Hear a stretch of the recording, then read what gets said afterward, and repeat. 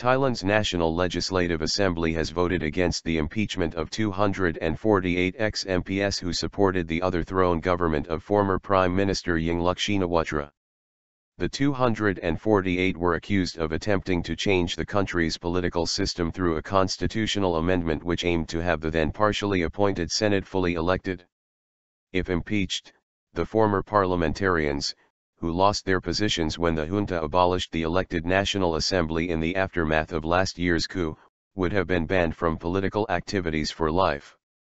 Most members of the military-appointed National Legislative Assembly voted against the motion, defeating it as it needed 3/5 of the 220 members to pass, reported Krungthep Kit News website Friday without giving the exact breakdown.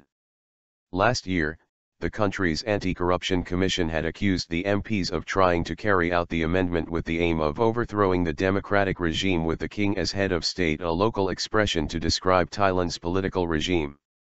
Moreover, the amendment process had not followed the proper procedures, the commission underlined. Following the accusation, Thailand's Constitutional Court ruled that there were grounds for the claim as the amendment violated Section 68 of the 2007 Charter, which prohibits any attempt to overthrow the monarchy and unconstitutional efforts to seize power. How having a fully elected Senate, which was the case between 1997 and 2006, would constitute an attempt to overthrow the monarchy has never been clearly explained.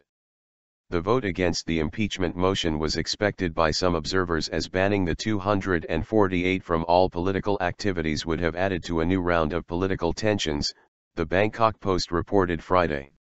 The landscape is currently tense as the junta is facing numerous criticisms for their apparent inability to improve the faltering economy, along with the curtailing of public freedoms, particularly freedoms of expression and assembly.